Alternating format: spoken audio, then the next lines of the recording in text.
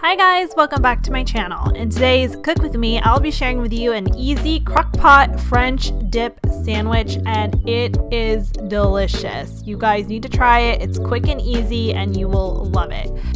I will leave the link to this Pinterest recipe down below in the description box. And if you do click the link, you will notice that it says to use 4 pounds of beef roast or chuck roast. I did not use 4 pounds. That's a lot of meat. I only used 2 pounds, seeing as I was only feeding me and Daniel. We had plenty of meat left over just with the 2 pounds. Also, I recommend shredding the meat versus cutting it in thin slices. Shredding it just tastes better and it'll soak up the sauce a lot better.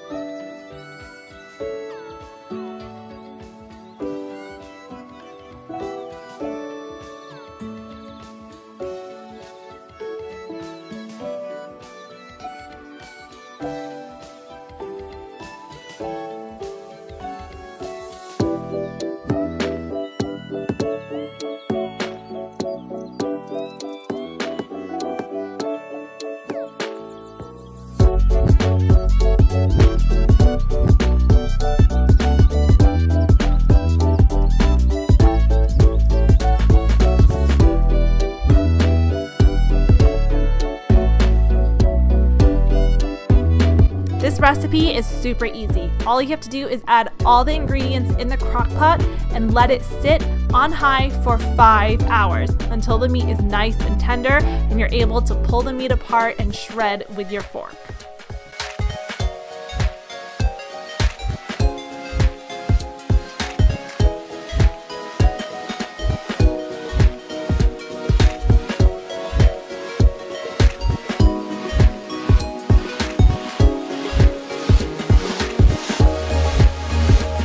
After 5 hours of cooking, your meat should be nice and tender. Pull it out of the crock pot and start shredding it. It should be quite easy to shred. Once you are done shredding your meat, preheat your oven to 350 degrees and start building up your sandwich. Put those French rolls down on a cookie sheet and start building up the meat on top of it. Once you're done with the meat, add your provolone cheese. Now, I do recommend using provolone cheese or even mozzarella or Monterey Jack cheese, only because the strong flavored cheeses like sharp cheddar will just hide the flavors of the au jus sauce, or I should say the sandwich itself.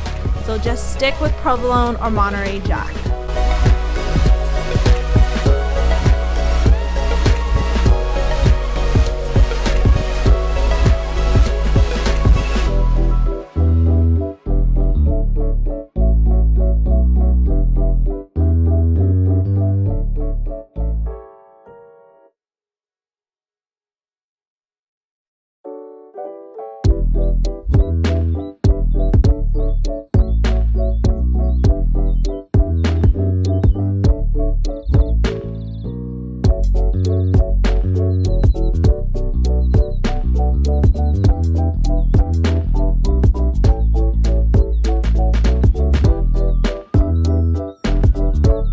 Once that's done, bake it in the oven for 5 minutes till the cheese is nice and melty and your bread is just a bit toasty.